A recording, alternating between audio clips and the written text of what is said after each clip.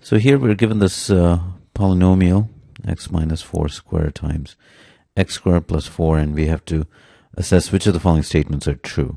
The first one, the polynomial has two imaginary roots, and the imaginary roots come from here. X squared plus 4 is 0. X squared is minus 4. We can write it as 4i squared, or x is plus or minus 2i.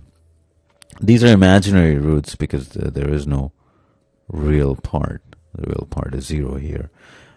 And yes, we do have two of them. So one holds true. Number 2 says the polynomial has no real roots. But actually this piece here will give you real roots, x equal to 4. It has a multiplicity of 2, meaning it appears twice. So 2 is out. Third is the polynomial has 4 complex roots counting multiplicities.